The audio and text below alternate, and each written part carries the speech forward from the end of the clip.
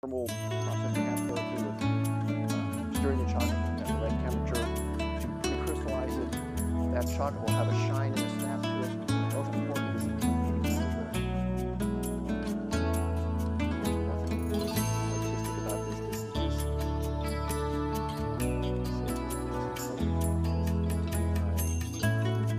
autumn leaf set. So what I want to do is just kind of spray this color.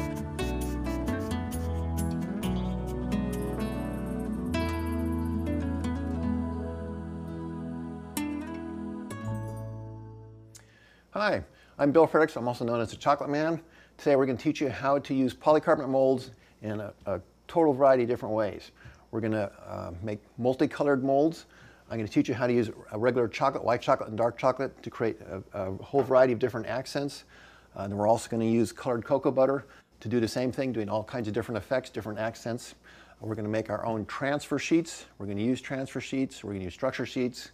And I know none of this means much to you yet, but you'll learn in the course of the day. And then last of all, we're going to do some airbrushing, some colored airbrushing with colored cocoa butter. So the whole purpose of this class is to really show you the incredible variety of things you can do with polycarbonate molds. They're really fun to work with. Very first thing, and also I'll mention, I'm going to assume you know how to temper chocolate. It's critical in working with any kind of mold that the chocolate you use is tempered. Tempered chocolate is pre-crystallized chocolate. There's a thermal process you have to go through with stirring the chocolate at the right temperature to pre-crystallize it. That chocolate will have a shine and a snap to it. And most importantly for tempering, when we make a mold, or for molding, excuse me, when we fill up our mold, the tempered chocolate, when it sets and gets chilled in the refrigerator, it will actually contract. That's what breaks it free from the mold. If you don't temper your chocolate, you can do everything else we're doing, but nothing will come out of the mold. And it will all bloom, it'll all turn white, chalky, powdery. It's a general disaster. There's no way to recover from that. So you really have to know tempering chocolate. We've covered that in our previous videos, so we're not going to cover it today. I'm assuming you know how to temper. I have tempered.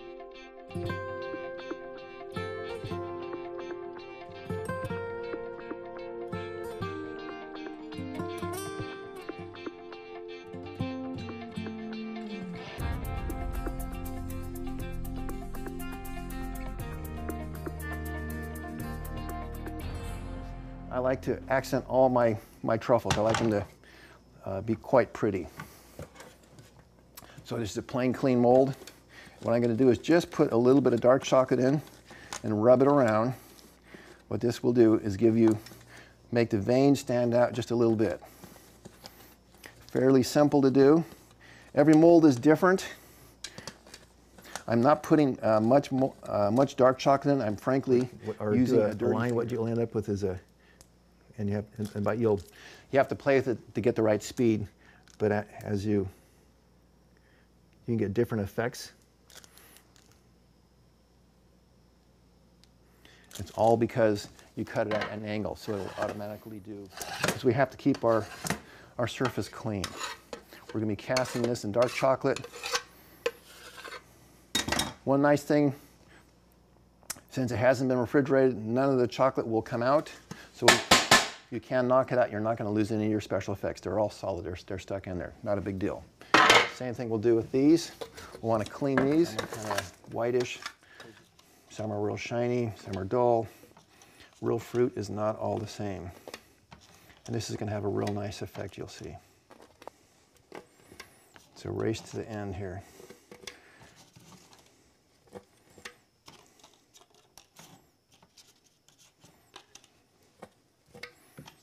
Just two more. I'll do some light. There's a little bit of blue on that. We'll back that. And over the orange, just for the heck of it, I'm going to shoot 2 with a little iridescent also.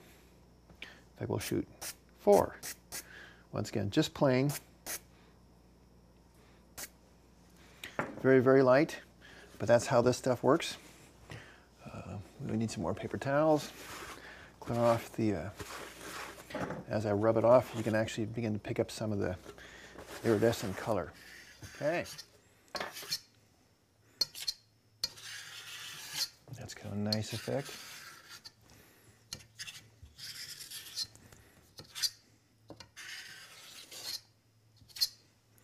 Believe it or not, that's what I'm trying to get. Nice kind of smeared color. Okay, that's all I want. Then hopefully my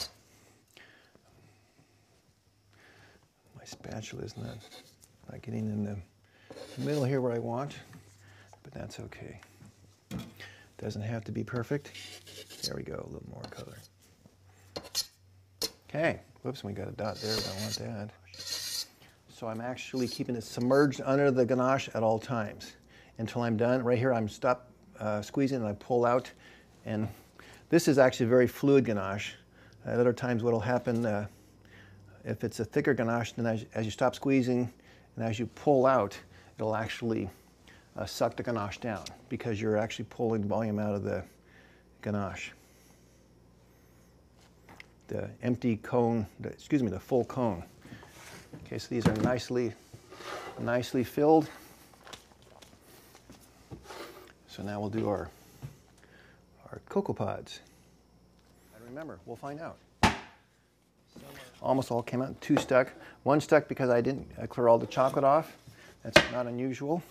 And this one, I'll just knock her out. So these are the ones that had the iridescent kind of colored cocoa butter. That goes in there.